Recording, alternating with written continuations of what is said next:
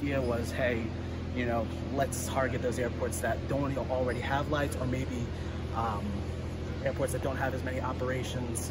We can have them replace those out to bring down their cost savings for the year. Penn Yan is the first airport where the Federal Aviation Administration is testing out its new solar-powered lights. The FAA is planning to take the show on the road to 5 regions in the United States, including Penn Yan, Arizona, and Washington State. The goal of the testing is to see how durable and functional solar-powered lighting is along runways and taxiways. Ryan King, the lead researcher of the FAA's Airport Safety Research and Development Section at the William J. Hughes Technical Center, says they are measuring what it takes to power the signs and light them up at night. We're making sure that the battery that's being charged by the solar energy is providing enough power to give the right amount of light, the right color for the right duration.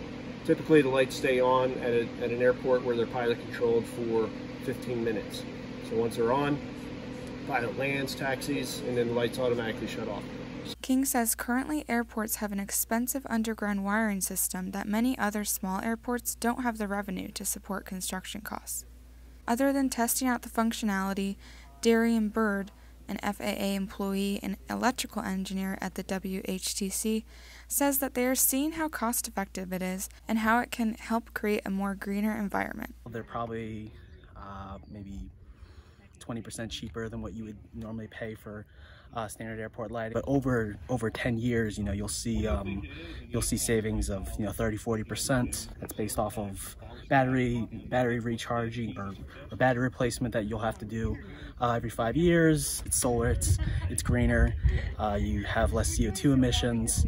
I believe the number of almost 200,000 pounds of carbon emissions that you're not going to have that solar powered lighting don't have. So there's plenty of added benefits. King says he has high hopes for solar powered lighting, as it could be the future for airport lighting. Yeah, sure, absolutely. I hope that we get to a point where not only can we put these on airports that don't have lights, but we'll be able to start replacing the lights that are on airports with these solar lights. For FingerLakes1.com, I'm Megan Hatch.